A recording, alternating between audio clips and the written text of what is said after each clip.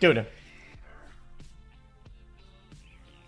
This doesn't make Mr. Beast look bad at all. Because, so from what I know, Mr. Beast doesn't have anything to do with this, right? And it's just his own thing, right?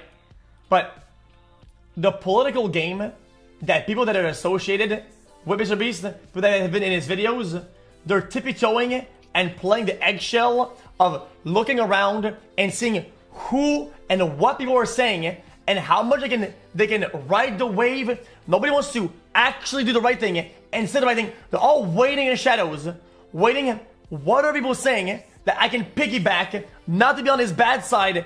I think that's fucking weird, man. I think that's so fucking weird.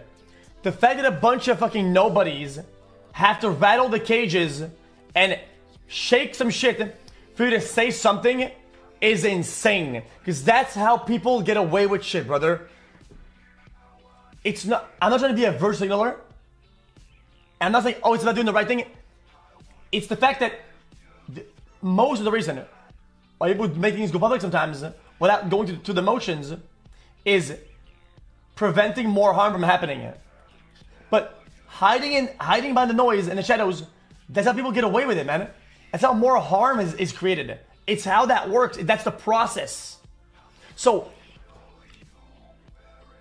how come everybody's on Doc's dick and balls? Okay. Like,